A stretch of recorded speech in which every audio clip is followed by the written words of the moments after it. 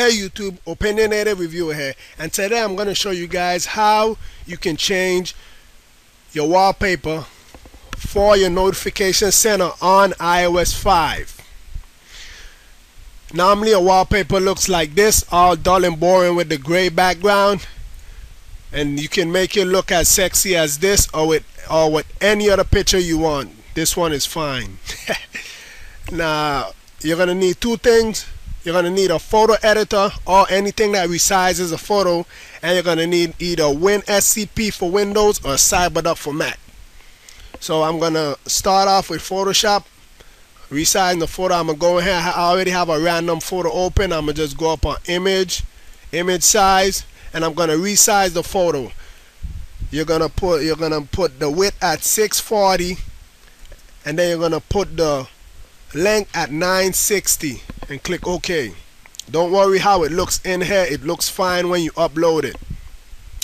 So now you're going to click save, and you're going to click PNG. You're going to save it as a PNG, and you're going to make sure you save it as bulletin list lining at 2x. That's what you're going to say. That's what you're going to save it. I'll put it on the screen so you can see also in the description, and you're going to click OK. Now we're going to go out to CyberDuck or WinSCP, whichever one you're using, and open it up. You're going to be here at the home screen. You're going to navigate all the way back. So you're going to click this little backslash behind here. You're going to click it. You're going to go down to Systems, Library, Core Services, and Springboard.apps. Now we're going to scroll down and look for Bulletin, that same line, Bulletin List lining at 2x.png.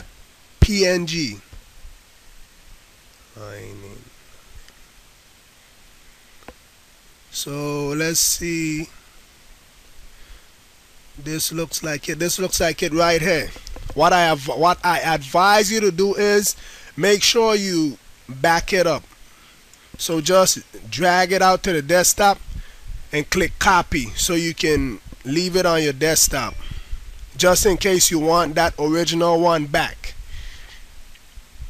So now you're gonna go and that same photo that you just created, you're gonna look for it. This is mine right here, and all you're gonna do is just drag it in that same folder and click copy. It's gonna ask you if you want to overwrite the one that's here. You just click yes, and that's it. I'm not gonna overwrite it because I already have mine that I like right there. So that's basically it. Easy, simple, and fast, and you can do that with any photo of your choice. Just make sure it has that name that I put there and the correct size. I'll put everything in the description down below. You can check it down there, and credit to the guys over at iDevice Daily for the information. With that being said, please rate, comment, subscribe. Have a nice day.